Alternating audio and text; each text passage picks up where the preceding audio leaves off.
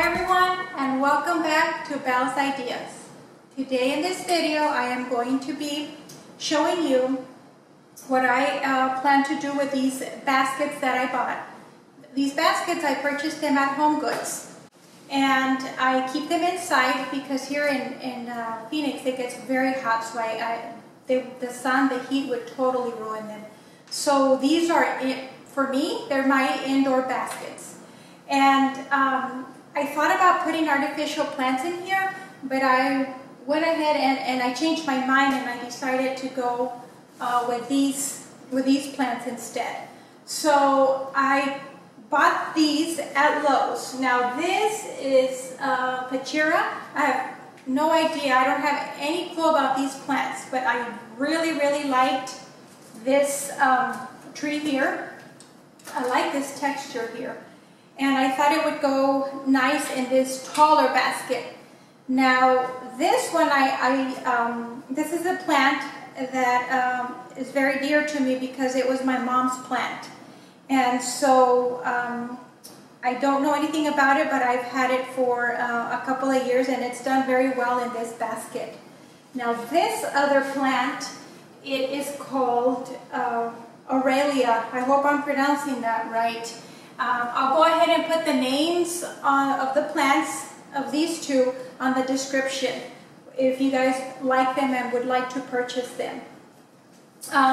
One thing that I do like to use is organic potting soil. I don't mind the brand as long as it's organic. I've planted throughout the years many different plants, and I've tried to save money and I've used the cheaper version versus, you know, the organic, and let me tell you, it does make a difference. Organic really helps your plants. I just, trust me, you see the plants look greener, healthier, which is of course important to us. And also fertilize your plants. This fertilizer, if you know, sometimes we're busy and we don't have time to fertilize on a weekly basis like they say we should. This fertilizer is for indoor and outdoor, and it lasts for up to 6 months. These are granules. So I'll go ahead and also put the name of the fertilizer so you all, if you're interested in purchasing this. I've been using this for a while and it works good.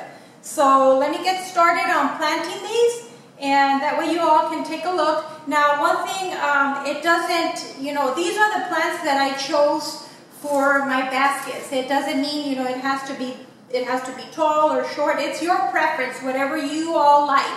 But this is what I feel or I like for my baskets that I have right now. So let me get started on planting them, and then I'll show you what they look like once I've planted them.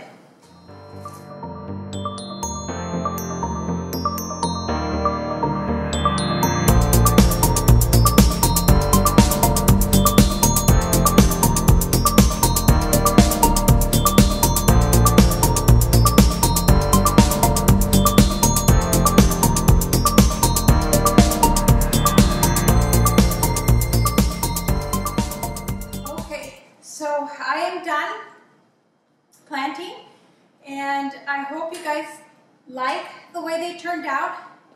One thing I do want to mention is my dad would always tell me, before you plant your plants, make sure that you, when you have the dirt and you haven't put your plant in, make sure that you water and that you fertilize, and then you put your plant in or your tree. Same thing goes for even the outdoor trees or shrubs or whatever we are planting.